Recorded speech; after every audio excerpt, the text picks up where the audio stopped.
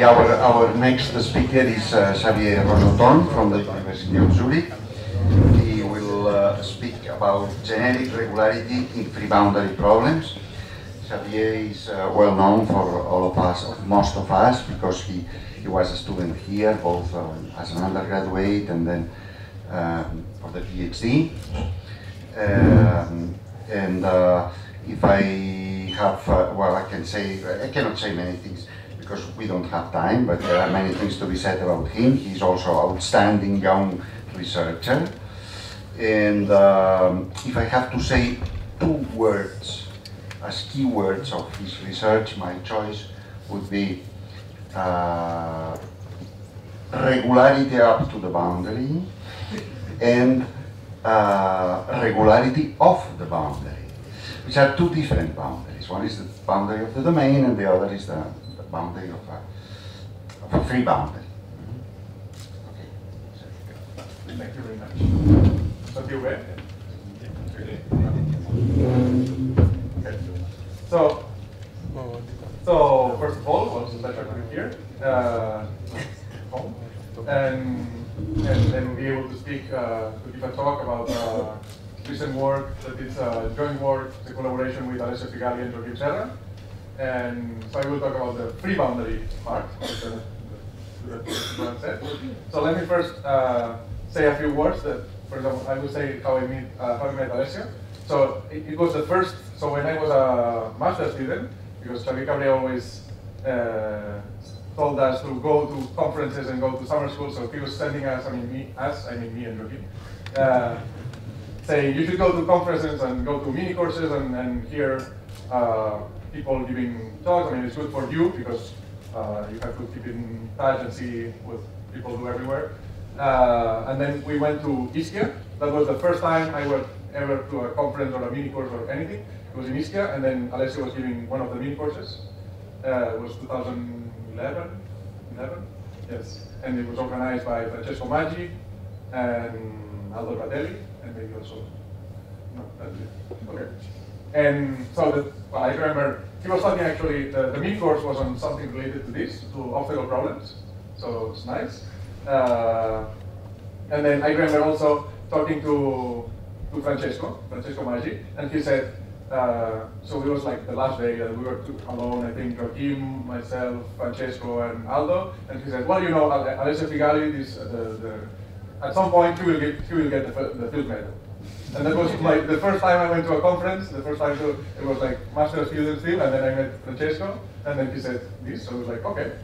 And then it turned out to be true. And so Francesco, yeah, and I mean Francesco and Alessio are very friends, and then Francesco is a professor in Austin, where Alessio was for many years. I would say most of your career was in Austin. Now he's in Zurich. I was also in Austin, as you can see. And then basically we all have been in Austin. I think all of us, all the speakers, have been at some point in Austin. I mean, especially Alessio for a long time, but also Matteo visiting several times, Juan Luis visiting several times. Xavier Cabrera was also a professor in Austin for 2 years. Even people in the dynamical systems have been visiting Austin, especially before 2011, I guess.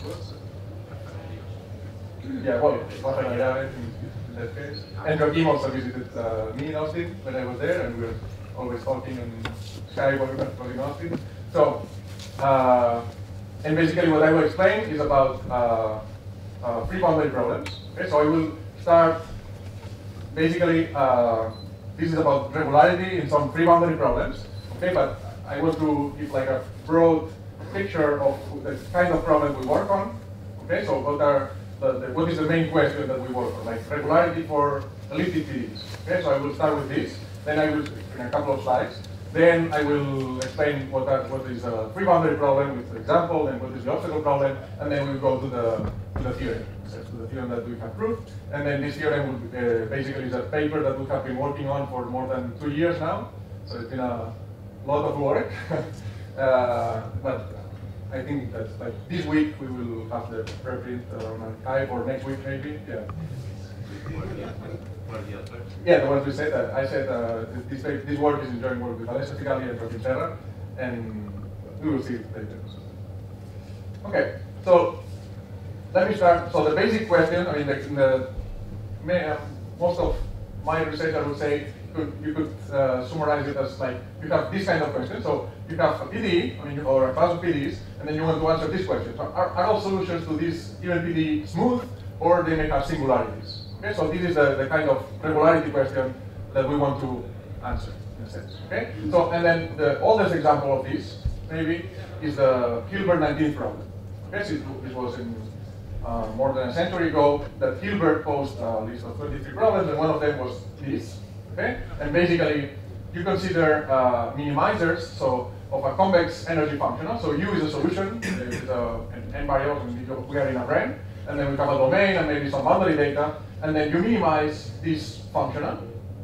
Okay, where L is convex, and I mean it's a uniformly convex. It's a convex function. Okay, so this will have a minimizer, and the minimizer will be a solution U, which is equal to G on the boundary, and it's minimizing this kind of energy. Okay, you have a convex energy, you minimize, you find a minimizer, and then I mean the main point here is that the minimizer of a convex energy functional will solve an elliptic PDE, a nonlinear elliptic PDE.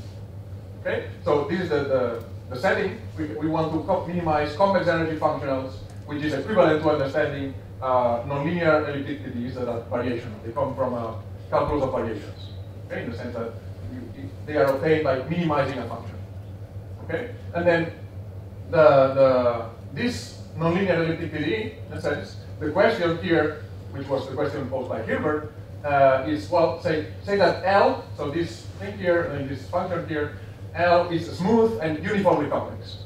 Okay, and then it's easy to prove that you have a unique minimizer and so on. But then the question is, can you prove that this minimizer is smooth? So is this solution to this nonlinear elliptic PDE always infinity or not? Okay, this was the question. Because a priori, when you construct solutions of existence, in the sense the existence of solution, you prove that the solution is such that the gradient of U is in L2, basically. Okay, this is the only information you have. And then you want to prove that solution should be maybe infinity. Okay, because when L of grad U is just gradient U squared, then this is called the Dirichlet energy, and then what you get is not a linear elliptic PDE because you get harmonic functions. You get just the Laplacian, basically. Okay, so this is the only case in which you get that linear one, basically. And then in this case, it is known that if you minimize gradient U squared, then you get harmonic functions, and harmonic functions are infinity. Okay, and then Hilbert 19th question was, okay, is this something very particular about the Laplacian, or this is a more general phenomena that when we consider elliptic PDEs, even if they are nonlinear, they come from minimizing general energy functions like this, are all solutions smooth? Okay, and this is the main question. And then, so the first results in this direction were established by Schauder. Basically, with Schauder estimates, one can prove that if U is C1, so if you have, remember that the only regularity we know is that the gradient of U is in L2. Okay, so this assumption is saying, okay, if the gradient is actually continuous, then solutions are infinity. Okay, so if you have some initial regularity, you assume more than what you have, but if you have some initial regularity, C1, then you get infinity. Okay, and these results are, in a sense, perturbative. You kind of linearize the equation. I mean, you use results for linear equations to get something, I mean, a new theorem for nonlinear ones. Okay, so this is a part of the theory that is the linear part, in a sense. And what the linear theory allows you to prove is that if U is C1, then it is infinity. And then comes the difficult part. I mean, the open problem was, okay, I know that if the gradient is continuous, then I'm done, but I only know that the gradient is in L2. And that's the main question. That's like the real hard question that was the nonlinear equation. Okay? And then this took two outstanding young mathematicians, that was the Georgi and Nash, who independently and basically at the same time, it was first the Georgi and a few months later Nash, but they didn't know about each other and the proofs are different, so this is called the Georgi-Nash theorem nowadays.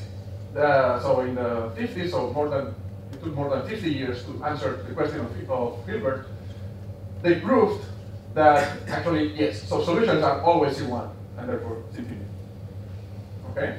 So this is a very classical problem, which is Hilbert-Natif problem, and you should keep this idea in mind that the question is about regularity, and then it has like two parts in a sense, the one that you can solve with linear methods, and the really difficult, the nonlinear ones.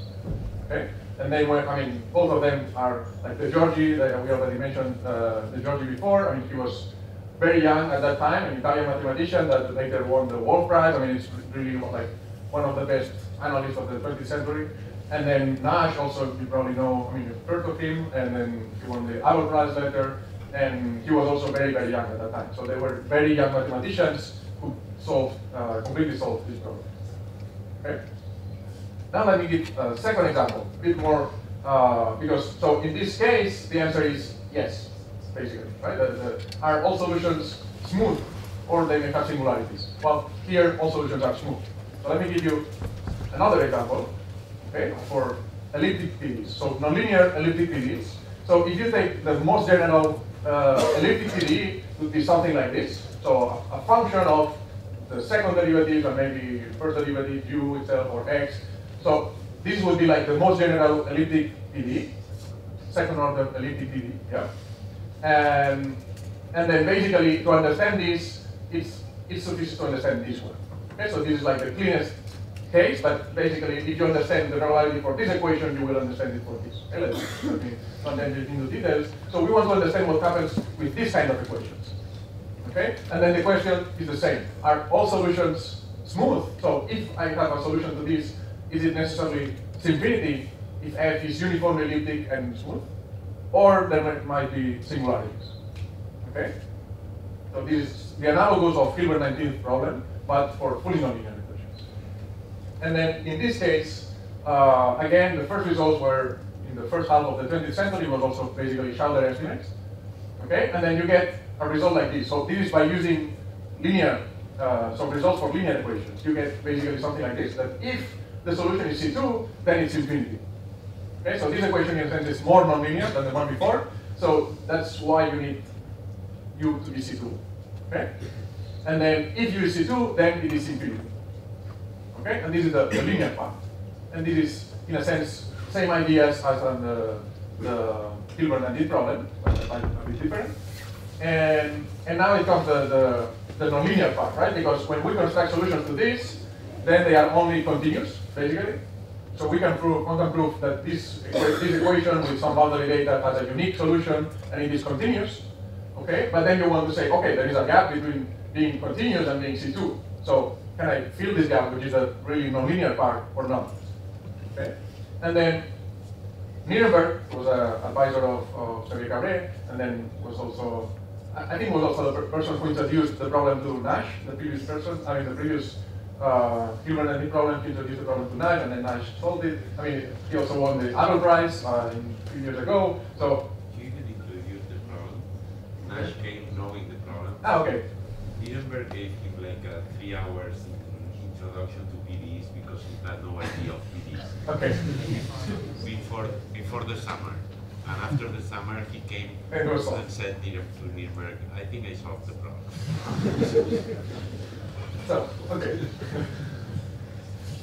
So, Nirenberg himself was an outstanding mathematician, and he won the Abel Prize for his many contributions to PDEs. And then in particular, one of the things that he proved very early in the 50s, it was that in R2, so in dimension 2, if you take any equation like this, or even like this, any equation, any fully nonlinear equation, solutions will be C2, and therefore C-infinity.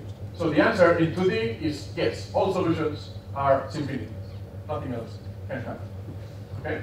And then, well, the next question is what happens in higher dimensions? Well, in higher dimensions, there was a Ros-Oton.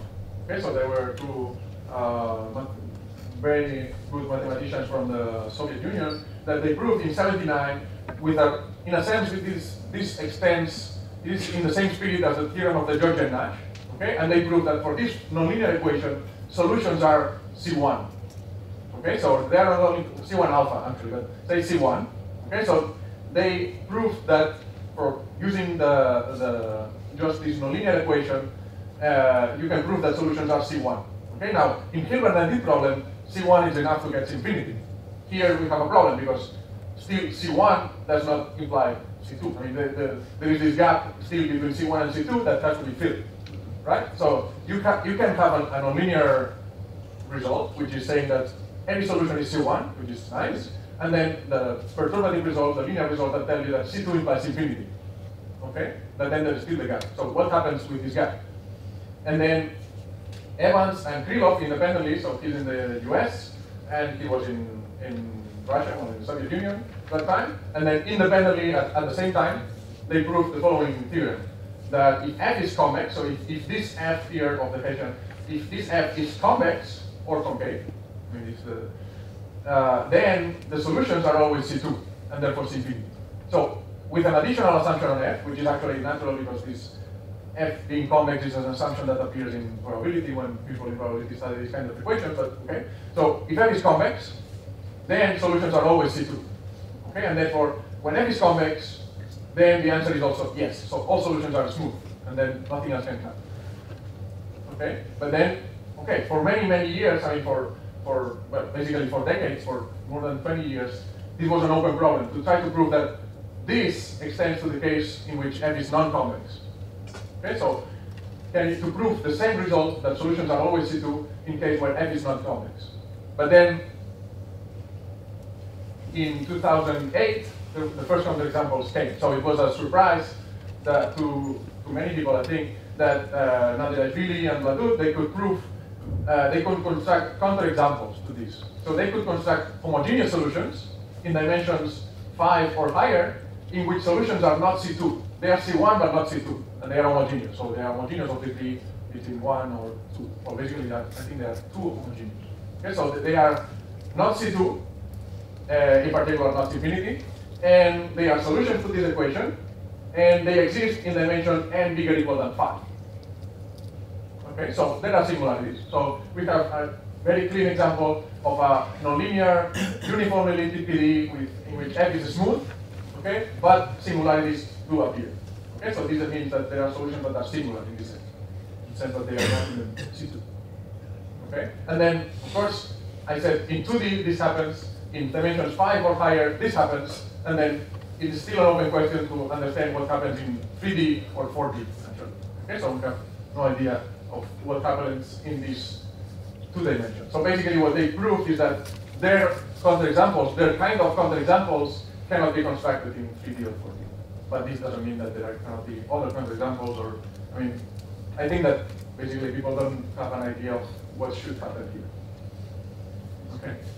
Yeah, very important. Yeah, this is like an outstanding open problem in elliptic PDs. I would say this is, yeah, like, this is very important open problem. Okay. So this was just to give an idea of the kind of questions in which we work. Okay, I will, and then my title, if you remember the title of the talk was Generic Regularity on Free Boundary Problems. So I will explain in the next slide, starting on the next slide, I will talk only about free boundary problems, then explain what I mean by generic regularity. So for example, a generic regularity theorem here, that nothing like that is known in this context, but a generic regularity theorem here would be like, can you prove, for example, this is also an open problem here. Can you prove that even if singular solutions can exist, so there are solutions that are not infinity, can you prove that they have really like probability 0, that when you take a generic boundary data, you have one boundary data which is singular. Okay, but maybe for most boundary data, solutions are smooth, and it's just that one very particular boundary data that you chose is singular, right? So we don't know if this happens often, I mean, if these singularities happen often, or if they really are very rare. Okay, so this is the question of generic regularity in a sense. How often or how likely it is to have singularities. Okay, so this would be the question here, and it's the question that we will have later for free boundaries. Okay, so let me now talk about free boundary problems. So what is the kind of problems in which we work? Okay, so a free boundary problem is basically, I mean, roughly speaking, free boundary problems are those in which you have a PDE, okay, but in addition to the PDE, you have a free interface. So you have like the domain in which the PDE is solved, in a sense, is also free, is also unknown. Okay, so one typical example, I mean, they appear in a variety of areas. I mean, I will give some examples later, but basically the most classical example and one good way to think about it is the Stefan problem, okay, which is centuries ago, basically, and it describes the melting of ice. So if you think on the melting of ice, you will have a picture like this. Okay, say that you have a PD here inside, and then some boundary conditions. This would be the usual thing to have. Okay, but if you are modeling phase transitions like ice melting to water, then you have also a pre-boundary, which is saying that here you have water, and then you have the heat equation if you want. Okay, and then here you have the ice. Say it's at 0 degrees. Okay, to simplify, the ice is at 0 degrees. And then, in addition to the PDE, you also have this interface, which is the interface between liquid and solid. And then you have to model. I mean, you need an equation also to see how this thing evolves. This is more like a geometric flow in a sense. I mean, this is something which is a surface here. This surface is evolving with time in a way that it's also unknown. It's also part of the problem. Okay, so that's why it's called a free boundary. Okay, so there are many kinds of problems and models in which free boundary problems appear. So you have PDEs mixed with an unknown moving boundary. Okay, and the most classical example is Stefan problem. So if we want to give some PDEs here, if I denote theta to be the temperature at point x and time t, then I will have the heat equation here in the liquid water. Okay, so I just say that everything is, there is no fluid flow or anything. Everything is just, I want to model the temperature. Okay, so here I have the heat equation. Okay, in the liquid part. So when theta is positive, which is the water, the liquid water part, I just have the heat equation. This looks simple. Okay, but the problem is that I don't know what is this set. Okay, so that's why the problem is very nonlinear. And then the free boundary, the evolution of the moving boundary, okay, of the free boundary, is given by this. Okay, which basically is saying that the more gradient you have in space, the faster the free boundary will move. Okay, so the more the temperature is 0, but then if the gradient is higher, then it will melt faster. This is very reasonable. Okay, this is what this equation means. And this equation is on the free boundary. Okay, and then there is a way to change these two conditions because they are like separate conditions. We like to put it this way. So you consider u to be the integral in time of the temperature, and then the nice thing is that this u solves one single PDE. Okay, that you can write it this way. Okay, and then this is the characteristic function of the set where u is positive that is unknown. So this set is also part of the problem, so that's why the problem is very nonlinear. Okay, so this looks like simple, but it's not. So this problem is quite nonlinear and difficult to understand. But the good thing about this is that when written in this way, the existence of uniqueness of solution, for example, is very easy to prove. Okay, then the problem is again regular. Okay. So the stationary version of this is basically equivalent to the obstacle problem. What is the obstacle problem and why we call it like that? Well, basically, you minimize the Dirichlet energy, okay, which is the energy you minimize to get harmonic functions. But then you minimize these solutions, these functions with a constraint, which is, okay, let me minimize this, but I cannot take all solutions. I fix a boundary data, and I minimize with a constraint. I say that my solution, V, okay, this should be a V, needs to be above a given obstacle phi. So it's like, you can think of it as like, you get some boundary data somewhere and you put it as a membrane here on top. Okay, this is fixed, and this is the V that is unknown. Okay, and this is a minimization problem. It is very easy to say that, to prove that there is a unique minimizer. Okay, and then the minimizer, I call it V, and then it will solve this kind of equation. So V is always bigger or equal than phi. The function is harmonic whenever it is positive, so here it's harmonic, and then the gradients must coincide here. This is what you can prove easily. And then this V, I consider just V minus phi, and basically I call it U, and then we will see that this U solves basically the same problem as before, but in the stationary version. So this U will satisfy that it's not negative everywhere, and the Laplacian is equal to the characteristic function of U positive, which is the same equation we had before, but without time. So it's really like the stationary version of the Stefan problem. Okay? And then, as I said before, here we have two unknowns, the solution and this region, which in the evolutionary case is the ice, in a sense, right? Here, I cannot say it's ice because it's really the obstacle, the part in which the U is equal to 0, but you can think of it like the ice region where it's 0, and then where the region where U is positive, and then the Laplacian is 1. Okay, so these two things are the unknown, the U and the set. So that's why the problem is difficult. So the set a priori, here I'm picturing this set as if it was very smooth, right? But I have no idea of how this set looks like. It could be like a fractal, a Cantor set, could be anything a priori because I didn't prove anything so far. Okay? But this is the simple looking problem that we have to analyze. Okay, and this is the object of a lot of work in the last decades. Okay, to understand Stefan problem and obstacle problem, and we'll see in a second. Okay? So this kind of problem, so let me just motivate why do we care about such a particular problem, right? I mean, it looks like we are doing one problem, but it turns out that this problem appears in many, many places. So first, in very classical problems in potential theory, this problem already appears, that you want a function that is Laplacian equals 1 here, it's 0 here, and the gradient vanishes here. These are already appears, I think, even in work of Dirichlet. Okay, but even in the 20s in potential theory, I mean, people have studied this for a long, long time.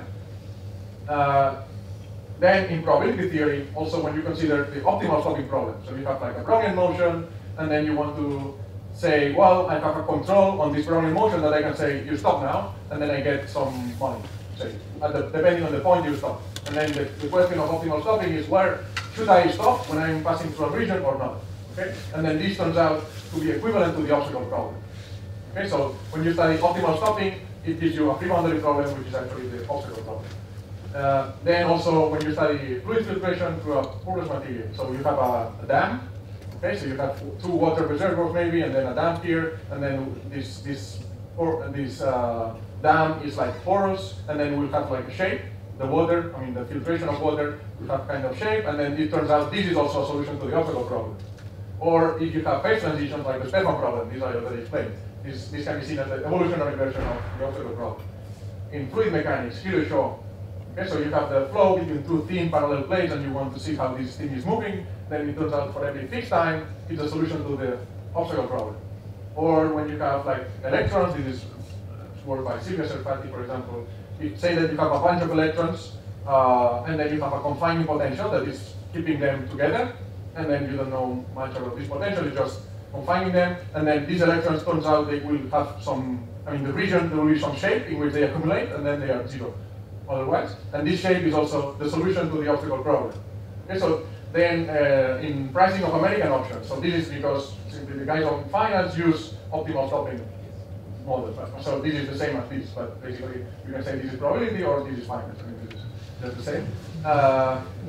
And then also like work of José Antonio Carrillo, who was also mentioned before. They have some works in interacting particle systems that appear, for example, in biology, and it's similar to this thing about electrons. You have like particles that interact with each other, and then you have some kind, I mean, they repel each other when they are close, but they attract each other when they are far, and then you have some shape, and then this shape is also a solution to the obstacle problem. I mean, you have many, many problems, even in random matrices. So in all these examples, give the obstacle problem. So that's why we care a lot about this kind of free boundary problems. Okay? Life has obstacles, right? Yes. Or constraints. Yes. So this is the problem we want to study. What are the mathematical questions here? Well, the main mathematical question that we study is this. So, is the free boundary smooth? Okay, this is the analogous of the question of regularity before, but before was for solutions, now it's for free boundaries. So what we want to answer is, can you say that the free boundary, this set, is a nice set? Is it smooth or not? Okay. And then the first results were basically in the 60s and 70s, and they were concerning the separability of solutions. This turns out to be much easier. Okay, so this in like half a page you can prove this, that the solution is C11, which means that it's not C2, but almost. So all second derivatives are bounded, but they are not continuous. And this is the best you can show. Okay? This is actually fairly easy to prove. Okay? But then the question is the free boundary smooth? Okay, or not? Because this, even if you know that the solution is smooth, it implies nothing on the free boundary. This is the Brazil result, right? No, it was actually Fres. Yes, what I did before. Yeah. But so maybe Brazil proved it for a much more general class of operators. I don't know. There were several works. What? DG? Yes, yes. And then it implies that the free boundary has like finite perimeter. Yeah. So at that time there were many like top people working on this kind of problem, like Levis, Stampakia, Nierenberg. I mean, we were really trying very hard to understand what happens with these free boundary problems, right? Yeah. So it was in the 60s basically, and then in the 70s, more people came, when young people started working on this. And so basically, at the same time, in 77, they came the two main results in this topic. So the first one was by Kinderlerer and Nirenberg, and they proved that if the free boundary is C1, then it is infinity.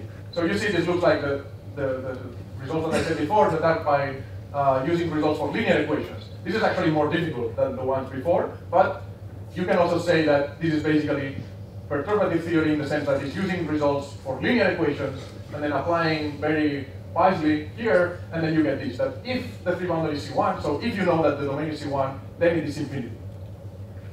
Okay, so this is the first part of the theory. Okay, and then for the second part, it was when Caffarelli came. So there was a paper in ACTA that is very famous, and Caffarelli at that time was actually very young. I don't know how old he was, but yeah, in the 20s. Yeah, so 28, 29. So it was, I mean, this was basically the paper that made him most famous, I would say. And then he proved that actually, so this was this is really like the nonlinear theory in a sense. So he proved that the free boundary is actually C1, and therefore it's infinity. But there's a comma, so there is something else coming. So possibly outside a certain set of singular points. So this could happen, but the theorem of Caffarelli basically says, so either you have this, like something looking like a cusp, in a very general sense, so just that the gray part is like the ice, where you have like u equals 0. So the theorem of Caffarelli says either you have something looking like this, in which the gray part has like 0 density, that you don't see it locally at this point, or the free boundary is infinity. So here, everything will be infinity, and then you have one singular point here in which you have the cusp. Okay, and this was the theorem of Caffarelli. No, this famous theorem, your statement doesn't say that the set is small. What do you say? No, I don't say this, because it didn't say this in the theorem. It says that it has zero. Zero density. So the singular points have zero density. It's not saying that the singular set is small. Actually, we will talk about this later. Okay? Yeah. And then, so actually in the same paper of Caffarelli, he did both the stationary and the evolutionary case. So he also did the same for the Stefan problem. Okay, so for the melting of ice, in the version that I stated before, he proved the same result, basically. So the same theorem, as I said here, is true for the obstacle problem or for the Stefan problem, and this was by Caffarelli. And actually, last year, so I wanted to say also this, that he got the Shaw Prize, Caffarelli, and then actually, okay, this is Caffarelli. and the Laudatio for the Shaw Prize last year said exactly this. So for his groundbreaking work on PDEs, including creating a theory of regularity for nonlinear equations and free boundary problems such as the obstacle problem, work that has influenced a whole generation of researchers in the field. So I wanted to say this because I think that all of us, I mean, this last sentence applies to all of us, the 5 speakers. And so he's also a very nice person that we all know very well. He has been in Austin for like 20 years, more, 21. Okay. And then it's, yeah, also very good. I mean, he cooks very well. So we have him. Yeah, so, yeah, because the name sounds Caffarelli. Caffarelli sounds Italian, but he's from Argentina actually. So he's one from the family, but not him. He told me that his best professor in Buenos Aires was Luis Santalo, yes. So who was a Catalan mathematician who immigrated to Argentina, and then he was basically in the Argentinian mathematical community. He was very important to develop the school. Also Calderon was also a professor of Caffarelli. But basically I wanted to say like just a special mention about Caffarelli because I think he's very important not only in this field, but also for all of us. And then that's the reason why we've been also Austin, I think, at least maybe not the dynamic systems, but the one with PDEs. That's the reason, I guess, why Alessio went to Austin for the first time, and then I went to Austin because Caffarelli and Alessio were there, and then Cabre was also there because of Caffarelli, and then Juan Luis, Mateo, we have been all, and Joaquim, we have all visiting Austin, and then the person who's there is Luis. Okay, so I just wanted to say hello to Caffarelli, so that you all know him. And okay, so let's go to the math. So how much time I have? Okay. So, to study the regularity of the free boundary, so remember we have a free boundary that we don't know how it looks like. So in this case we have no initial information in a sense. So it's just the set where the function is 0. This could be any mess. I mean, it could be anything still. Okay, and then we want to prove that this set is C1. This is the theorem of Figalli. Okay, and then to do this, basically you take, so you have this set where U is 0. Okay, this is like the gray part before, and then you want to understand what happens. You take a fixed point x0 here, okay, and then you zoom in. So this thing that I'm doing here is you take your solution around a small ball, and then you zoom in, so you basically everything to be 1, and then this free boundary will look like something different. Okay, so this ball passes to be this ball. You're like zooming in, and this is what you do here. And then what Figalli does is to prove that if I do this and I take the limit, as this ball is smaller and smaller, so I keep zooming in more and more, in the limit I get a global function, which is U0, okay? And it's a global solution to the obstacle problem, global profile, okay? And then the question, the key difficulty here, so which is probably the most important step, is to classify blowups. So to say, okay, if I'll do this and I'll take the limit, what can happen in the limit? What are the possible options for blowups? Okay, and then what you have to do is to classify them. And basically, what Figalli says is, well, unless the point was a singular point, okay, so you have singular points separately. So unless the point was a singular point, what I get is a 1D function like this. And this is the only thing that can happen. So a 1D function in which U is 0 here, and U is basically a parabola here. I mean, it's really a function. So this is the origin. But the important thing is that the free boundary becomes flat. Okay? And then it's U equals 0. So this is U0 equals 0, and then U0 positive. And you can classify, but the important thing that I want to say is that this is flat. You get like a half space in which U is 0, a half space in which U is positive. Just from being a solution of the obstacle problem, which is defined everywhere? Yes, a global solution that is a blow-up. Okay? And it's not a singular. It was not a singular point. Okay? So you need to be the blow-up of a solution and to be not a singular point. Okay? And then you get this. This is the only thing that can happen. So in particular, for example, you cannot have like cones, you cannot have weird things, anything else can happen. You get this. And this is very important, the classification of blow-ups. And then once you have this, you prove that if in the limit I get this, it means that before doing the limit, you cannot get a very weird thing here. Okay, so that before the limit, the solution had to look like this, which is very close to this profile. So this profile was something like this, like 0, and then some kind of parabola like this. Okay, in the limit. So then the second step of the proof, which is also very important, is to prove that if in the limit you are like flat, before the limit you are like C1. The solution was C1. Okay, slightly before the limit. So in a very tiny ball, you look like this, like a C1 free bound. Okay, so this is roughly the idea of the regularity theory of Figalli for this. Of course, this is much more complicated, but let's say that this is the basic idea. Okay, and then what happens to singular points? So, because so far, I only said that singular points are those at which the free boundary has like 0 density. But what you would like to say is that, well, for example, is this singular set very small? Or because in other problems, like when you study minimal surfaces in geometry, this thing happens, that you have a minimal surface, and it's smooth outside a certain singular set, but the singular set is very small. Okay? And then what became clear from the beginning was that by examples of Scheffer, actually Scheffer did all these examples before the theorems of Figalli. So he realized that there can be very weird examples, like even in 2D, you could have like infinitely many casts. So you have a cast like this, but then you have like infinitely many casts, and then something else. I mean, these things could happen, okay, in the obstacle problem basically, in 2D. And then in 3D, even more, because in 2D things are simpler, right? I mean, in 2D, this is just a curve in the plane. In 3D, you could have more weird things. Okay, so there are examples like that. I mean, the singular set basically here will be like kind of a curve. And in this case, it's countable, but you could have also things like this crossing here, points isolated. I mean, you could have things like this. Okay, let's say, Yeah, any Cantor set contained in a line, for example. By the example of Sheffer, any Cantor set contained in a line is a possible singular set. Okay, so in particular, this sentence is true, which is singular set can be quite bad, let's say.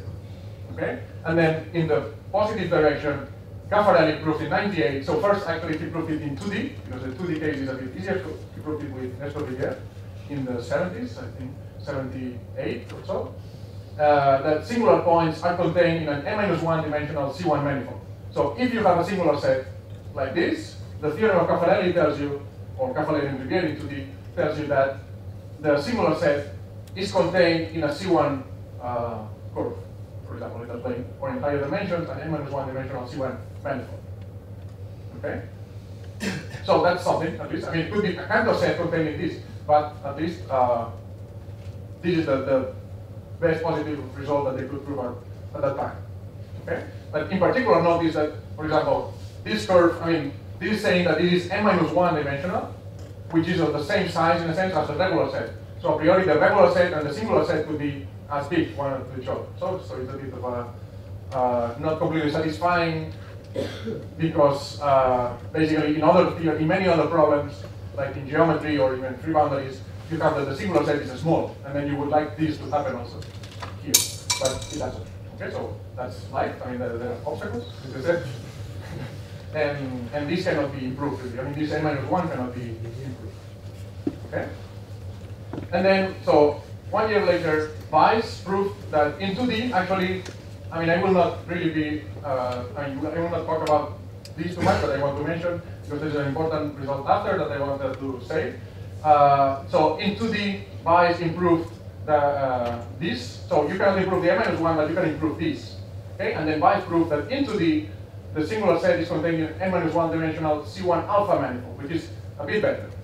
Okay, so he improved a bit our understanding of singular points by gaining an alpha. Okay, and then he proved exactly this. And then much more recently, 2 years ago, Alessio, Figalli, and Joaquim Serra proved that outside a small set of dimension n-3, singular points are contained in a C11 manifold in every dimension.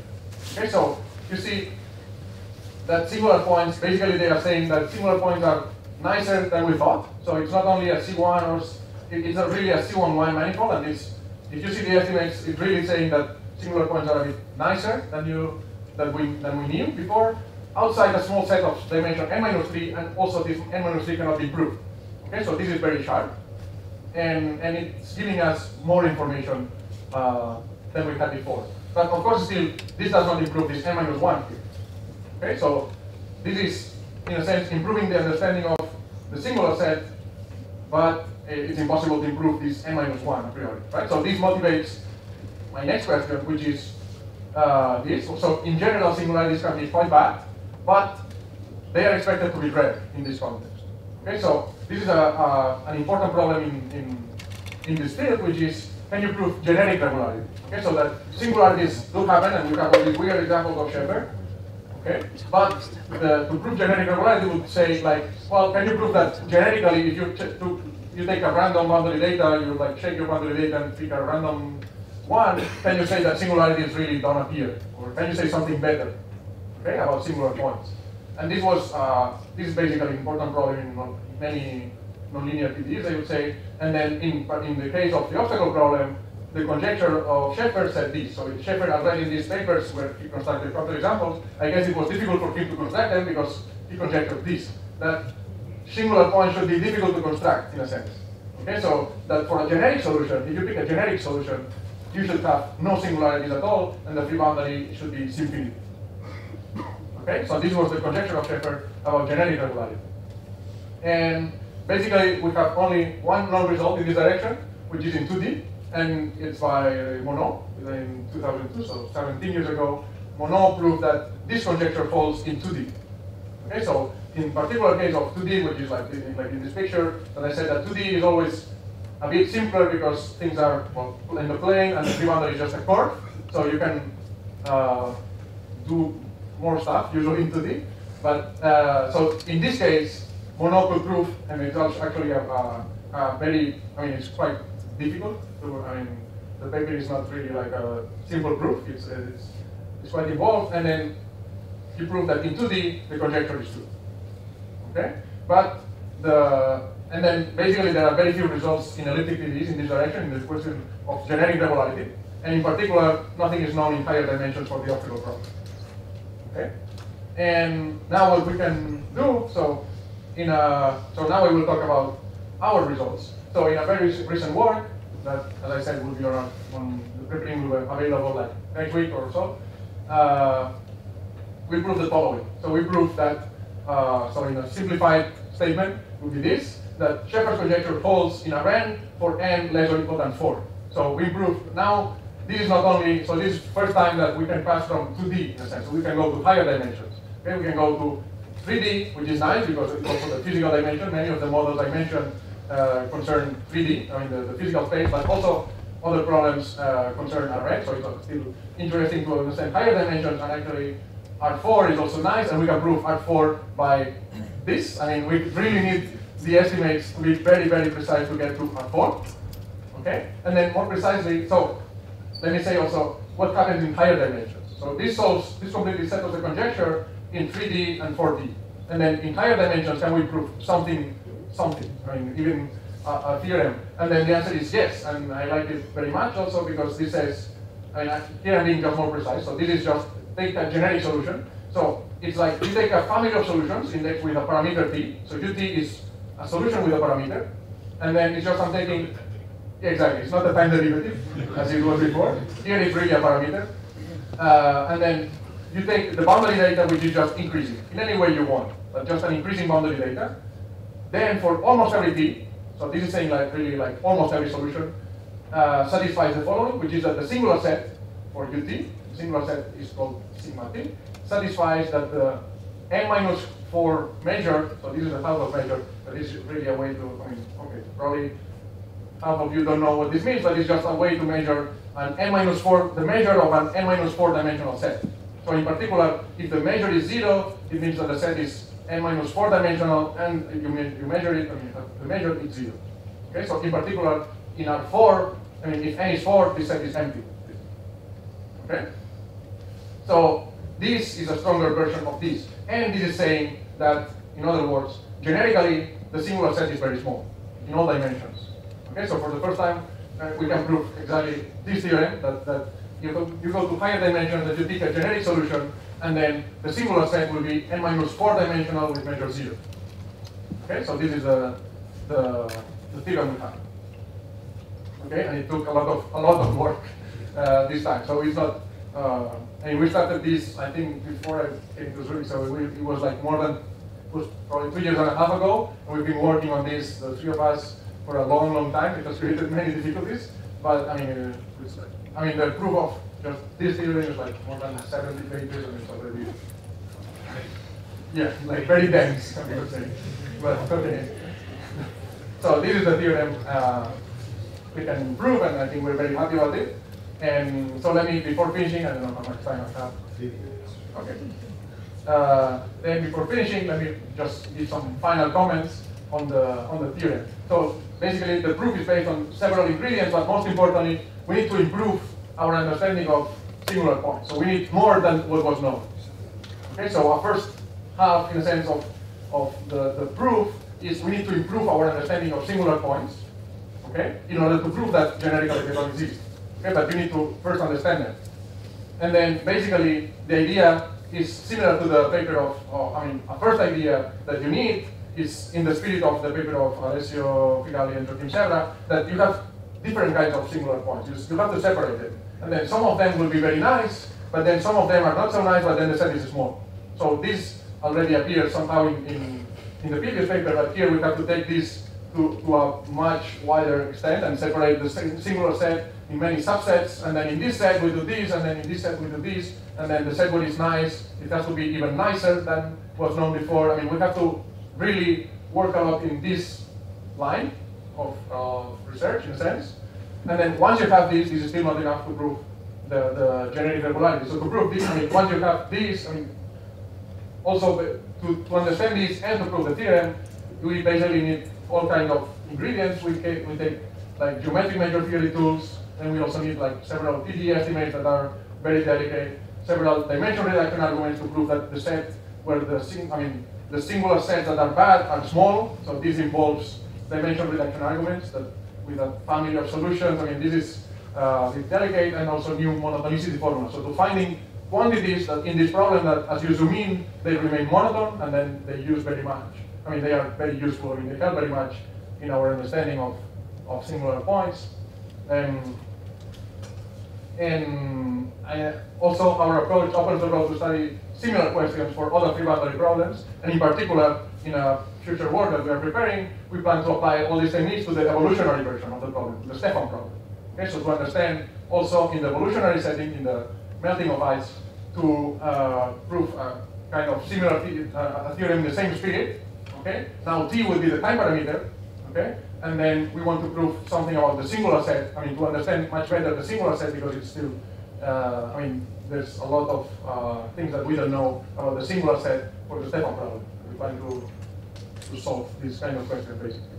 Okay, so I will stop here and thank you very much, and thank you Alessio in particular. And yeah, so thank you very much.